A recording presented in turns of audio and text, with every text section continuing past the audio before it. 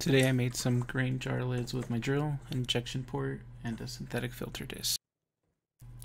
I made 2 small holes and I followed it with a bigger hole for my filter disc.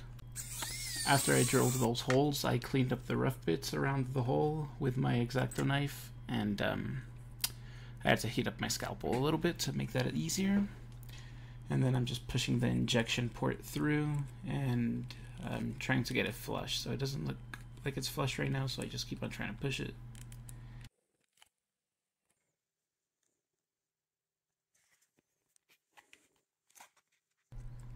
Once the injection port was flush, I grabbed my synthetic filter discs and I tried to center it with the holes on the lid, to the best of my ability at least.